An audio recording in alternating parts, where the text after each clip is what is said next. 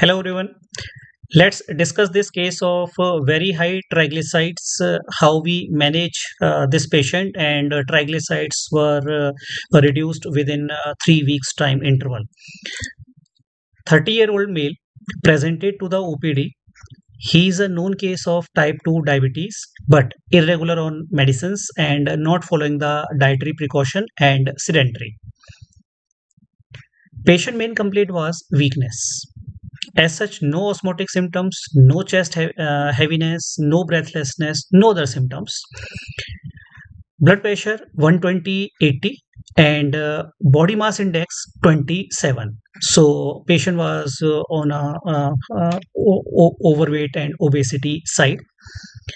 So when we get the test done, so these were the results. Glycosylated hemoglobin 10.2 corresponding to the average blood glucose levels of 246 here. Uh, Patient lipase was normal 29. Let's see why lipase was done, though it was a routine health checkup, but there is an importance of lipase because in patients with high triglyceride there is a risk of acute pancreatitis, and in acute pancreatitis lipase levels can be elevated. But the important parameter which was abnormal here was CRP level. So CRP was 18.93, so that is quite high. HSCRP is a marker of low grade inflammation, so that was also very high. As you can see the value here, it was more than 10. Lipid profile, extended lipid profile was done. So the total cholesterol in this scenario, so the total cholesterol was more than 300, 378. And look at the triglyceride value. Triglyceride was more than 1000. So we thought of some sort of familial hypertriglyceridemia here. SDL level were low, 36. LDL cholesterol was 177, very high. VLDL is obviously high because VLDL is triglyceride divided by 5. It is dependent on the triglyceride, so it is high. And all the ratios were disturbed. And then when we check for the extended lipid profile test, lipoprotein A is a genetic marker of heart disease. This is to be done only one time, so the level was normal. Apolipoprotein B levels. So ApoB levels were more than 200. ApoB is a lipoprotein which carry the LDL cholesterol or bad cholesterol. So these levels are high. So according to the values, patient is at high risk of heart disease. HSCRP very high, cholesterols high, ApoB high, uncontrolled diabetes. When we did the liver function test, so in the liver function test, SGOT is 211 and SGPT is 171. So when we take the ratio is more than 1. Now, remember this ratio, D-Ritis ratio. When these parameters are high, it is better to calculate the ratio. Though patient said that he is not taking alcohol, so we assume that patient is not having the alcohol intake. So in alcoholic liver disease, this ratio is usually more than 2, but here the patient is having non-alcoholic fatty liver disease or MASLD. So the ratio is more than 1.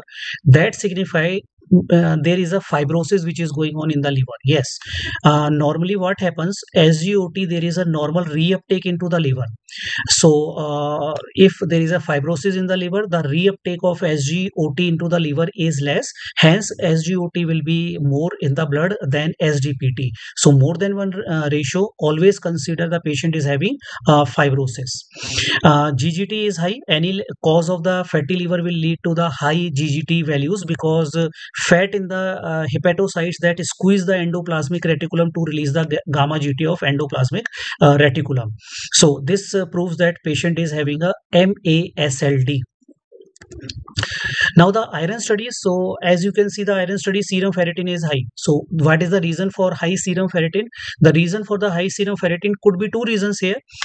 First reason is it is an acute phase reactant. So patient must be having some sort of inflammation, chronic inflammation, where the ferritin levels goes high. Second is any cause of fatty liver, ferritin levels can increase. Ferritin levels can increase. So that could be the reason of high ferritin. Though transferrin saturation is not increased, so that rule out hemochromatosis as the cause of liver disease here. Kidney function test fairly normal.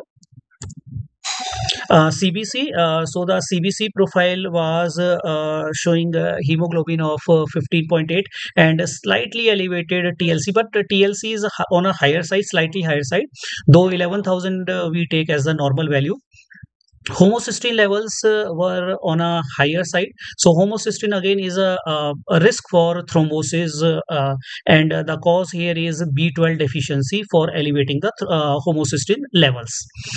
Now the thyroid profile is okay. So why the thyroid profile is important here? Because hypothyroidism or high TSH can also lead to dyslipidemia. So that is ruled out. So thyroid is fine here. Now what was the management? Management of the patient, the most important management lifestyle changes we advised: regular physical activity, avoiding simple carbohydrates in the diet, increase fiber intake, and go for walk after each meal. So that was a very effective method in controlling the sugar levels. And we started with the oral anti-diabetes agent. We started with SGLT inhibitor and metformin. Though instead of fenofibrates, we started with statins. So we started with the rosuvastatin 10 milligrams here, because the LDL cholesterol was also high. Though when the triglyceride is more than 100, then there is an indication for adding the fenofibrate. But instead of fenofibrate, we started with statins. So a patient was also concerned about the parameters, especially the heart disease risk parameters. So patient was very compliant. Patient did lots of exercise, did almost all the dietary precautions, and took the medicines on time on a regular basis. Then after 3 weeks, so you can see the date. After the 3 weeks, patient get the lipid profile done, and the lipid profile triglyceride from 1000, more than 1000, it has come to be 181. So that was mainly because of the high diabetes that triglycerides were increased, and maybe some effect of the statin was also there. And when we did the liver function test, and as you can see, the liver function test also improved SGOT, SGPT from the previous values. So everything responded well. And the reason for adding a SGLT2 inhibitor here is, now SGLT2 inhibitor now not officially approved for fatty liver, but in near future they can be the treatment for fatty liver as well. They have a positive impact on the fatty liver. And the fasting glucose was also below 100. So that means key patient responded very well to lifestyle modification and SGLT inhibitor metformin along with the statins.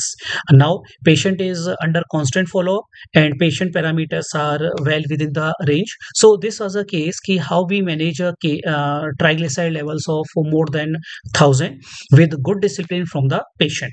Now if you have seen such type of the patient in your OPD, do share your experience and write it in the comment box. Thank you.